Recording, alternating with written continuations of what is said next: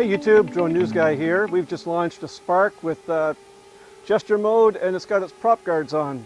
DJI markets this drone as an indoor-outdoor flying camera, but there might be times where operation becomes unsafe. Maybe you can't land, your battery's dying, and your remote isn't accessible to get it out of there.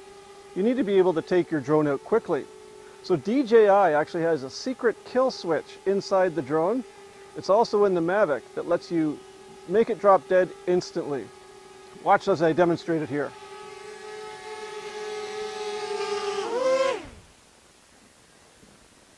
Simply grab the drone firmly from underneath, give him a tilt 90 degrees off his axis, and he's going to stop almost immediately. This is a really great tip to have in your back pocket. You never know when you might have a situation where you have to take the drone down and you don't have access to your remote. So it's a good safety feature.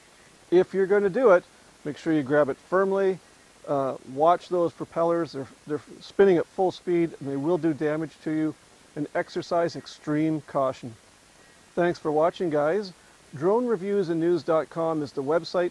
Like and subscribe below. Leave us a question or a comment and we'll answer it for you.